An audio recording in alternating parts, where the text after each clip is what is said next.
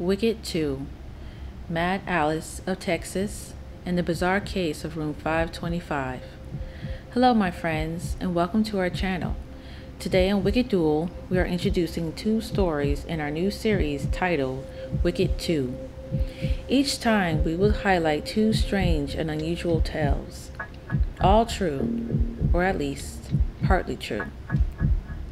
Today, both our stories are based in our hometown of Austin, Texas, where we run into the frantic specter of Mad Alice and question the odd tales of Room 525.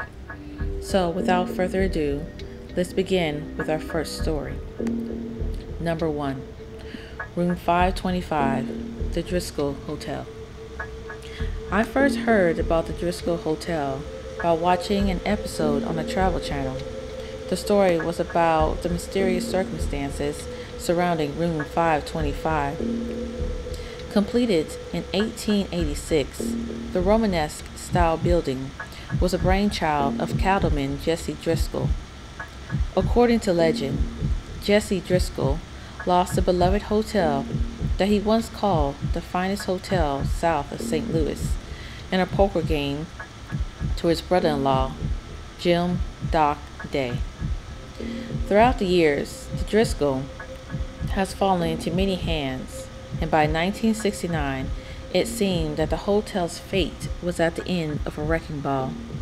However, the hotel was saved at the final hour by the raising of $900,000 from a non-profit organization. The hotel's beauty alone could be a selling factor to visit this site listed in the National Register of Historic Places. With its exquisite limestone elements, as well as the grand staircase, one is hit with the luxury and opulence of a bygone era. However, for lovers of intrigue, romance, and legend, one goes to the Driscoll for the alleged hauntings. The Suicide Brides. There are several ghostly stories surrounding this landmark, but few that have stood the passage of time. One of the stories that first acquainted me with this hotel was the strange occurrences of Room 525. It is the room locals call the Suicide Brides Suite. There are many variations to the story, but the version that seems to be the most prevalent starts around the 1920s. A young bride, whose name was lost throughout time, was found dead in the bridal suite's tub.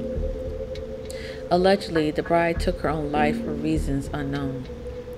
The strength of this tale moves to the realm of the unexplained when 20 years later, another bride was found dead in the same room under similar circumstances. These stories, if true, are tragic. Researching, I could not find the origin of the story, just the threads of it passed through time. Not finding historical reference does not prove these suicides did not occur. Two mysterious deaths linked to one particular room, I'm assuming, would have been bad for business. Also, one has to consider the sensitive nature of the matter. Perhaps this was kept out of the public for the protection of the women's privacy, as well as their loved ones. Guests are reported seeing a woman dressed in the style of a 1920s bride. The blurred image of a young woman slowly preparing herself for her big day. She is seated at the mirror or window of the bridal suite, fixing her veil, eagerly anticipating her impending nuptials. Sometimes visitors have said that she continues preening as if stuck in an eternal loop, unaware of the onlooker frozen in disbelief. Some reluctantly mention eyes locking into theirs and a small smile stretched upon the porcelain skin of the long-dead bride. Others report nothing more than feeling a cool breeze during a warm, still day, or the sound of a leaky faucet emanating from the bathroom. But as the locals, and they'll say that all this is a sign of good luck, that the spirit of these women are helpful, or are simply sending well wishes for the future happy couple. Perhaps that is the case. Maybe for these two lives cut short too quickly, It's sort of a second chance for them to live vicariously, if only for a moment, in the halls of the Driscoll Hotel. I have walked the halls of the Driscoll so many times, and these bones still captivate me. There is a primal urge in me to unravel a mystery, to uncover a secret. I've yet to see any apparition myself. I have felt a breeze here and there, but my reasoning takes over as nothing more than a breeze. I will admit there's something about this space that leaves a question in the back of my mind. Do these spirits walk these halls? Did a tragedy happen twice in the bathroom of room 25? And if so, who were these women? I believe there's something about this room, but that's just my opinion. What's yours? Number 2. The peculiar case of the Littlefield ghost. There's a ghost at the Littlefield house, allegedly, that plays a ghostly tune on the piano at night, that paces endlessly back and forth in a dark attic upstairs. Locals say that she is Alice Littlefield. Alice was married to George Washington Littlefield, a Civil War veteran turned successful businessman, and amongst contemporaries, they had a happy marriage.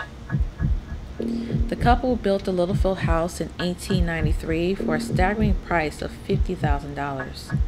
During their stay at the house, the couple made several contributions to the University of Texas at Austin. One day, seemingly out of nowhere, Alice, aged 65, began to have fears of Yankees wanting to kill her husband and kidnap her.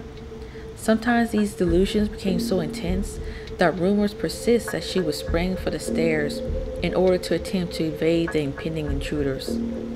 George Littlefield, ever the devoted husband, hired 3 nurses to look after his beloved wife.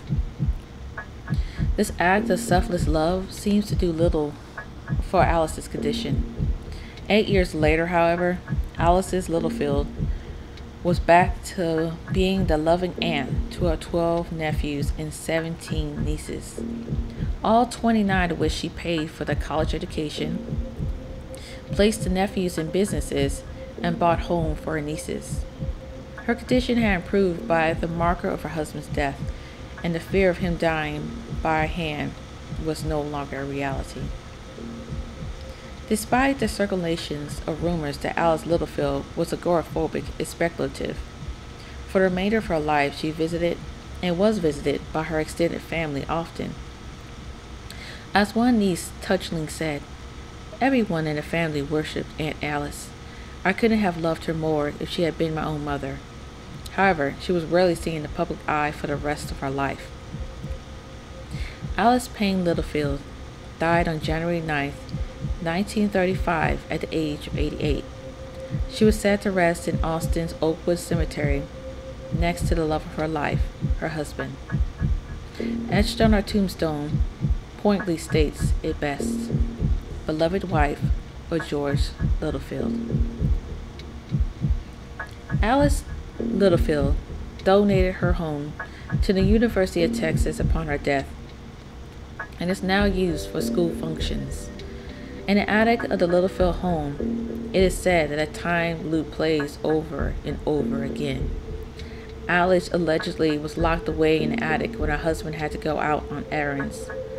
The hurried footsteps of someone running frightfully from impending danger are said to occur out of nowhere, and as soon as it had occurred, it would stop. The rumor includes that she haunts the Littlefield dormitory as well. However, as always quickly added by those that have encountered her, that she is friendly, as in life and death, out to take care of others before herself. Guys, thank you again for visiting our channel. Please make sure to hit that like button if you haven't already subscribed. Until next time, my friends, take care.